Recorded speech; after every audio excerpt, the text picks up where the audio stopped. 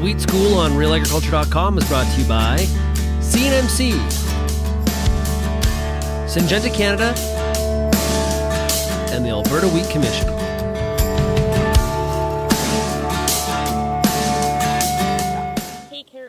Here with RealAgriculture.com. I am here today with Rachael Melenka, who is the Client Success Manager with 2020 Seed Labs. How's it going? Good. How are you doing today?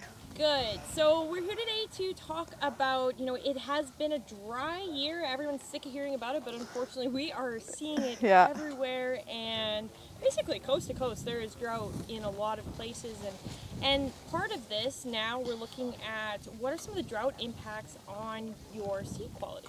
Yeah, so that's definitely a question that's come up, and I know we've heard about yield and other impacts of drought, but in terms of seed quality and what we can predict that we're going to see for samples off the combine and throughout the winter all the way up till spring planting, in a plant there's something called abscisic acid, and that has an antagonistic relationship with another plant hormone called gibberellins. So gibberellins is what helps the plant to regulate the seed maturity, seed dormancy, and things like that. So when we see that gibberellins is going down, we do have a potential of increased dormancy in the seed, and that's why testing this fall is going to be more important than ever.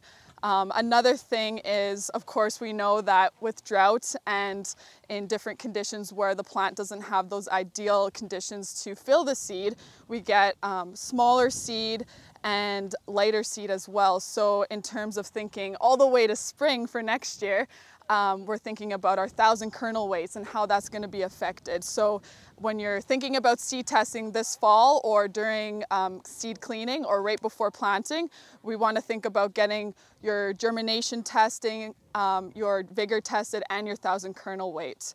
Okay, and so you've also done some comparisons looking at the years 2015, 2016, because July seen some of those same temperatures. Do you want to talk about some of that? Yeah, awesome. So just in terms of the drought maps that we've seen from 2015, 2016, quite similar to what we had in July of this year as well. So I took a look at sample results that we had from that year, and the germination, I have good news. The germination and vigors were actually quite good coming off the combine.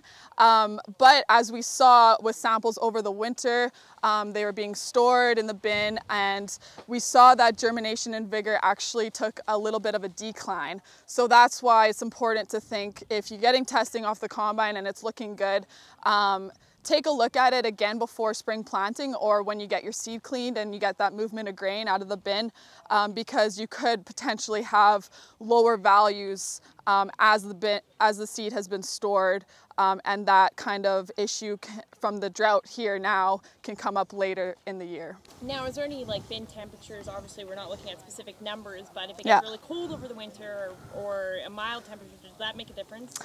Nope. It's just in terms of how the seed is going to perform in the spring, and basically how that vigor is going to express itself in the spring after 6 months of the winter, right, of being stored and then planted.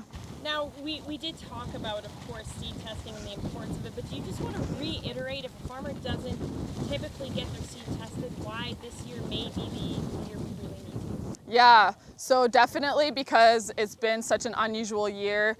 We still don't really know how harvest conditions are going to play out in some parts of the province. We could be seeing some high moisture during harvest, or maybe some frost, which would even give us more issues with seed quality. Hopefully we don't see that. If everything goes well and we have a nice, dry and safe harvest, we still want to get that seed tested, just because the seed fill process and our plant hormones have been disturbed by the drought.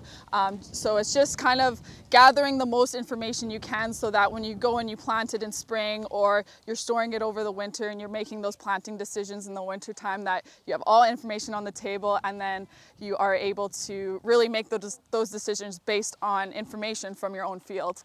Just another thing with pulses, because we've had such a dry year and the crop is going to be dry, going through augers and trucks and bins, that pulses are really, the seed coat can be quite brittle, and we might see a little bit of mechanical damage and abnormal seedlings that way in a germination test. So if you suspect that you've had a couple issues with mechanical damage in your seed lot and you do plan on saving that seed and planting it for next year, definitely a germination test. Our analyst can take a look and say, yes, that is mechanical damage, or no, you're good to go and plant that for next year.